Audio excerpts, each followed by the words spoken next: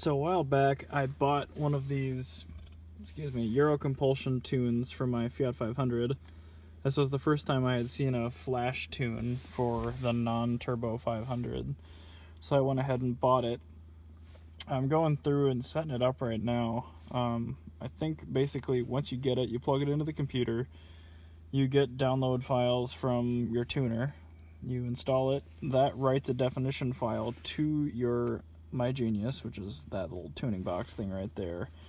And then at that point you can bring that thing over to the car, rip the tune, the factory tune, out of the computer, then you bring it back over here, and I think you upload a copy of that to them, and then they give you a performance tune back, and then you throw it on the MyGenius through USB, and then you can then write or switch tunes on that device. So, I don't know, I'm going through and setting it up right now, but I figured I would tell you guys how I'm doing it and see if it works, and then kind of first impressions on the actual...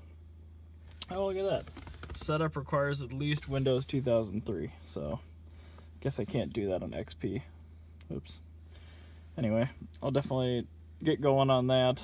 I'd like to try it out, even though I currently have that timing controller on there. This should do a bit more and be a little more well-rounded since it's an actual flash tune.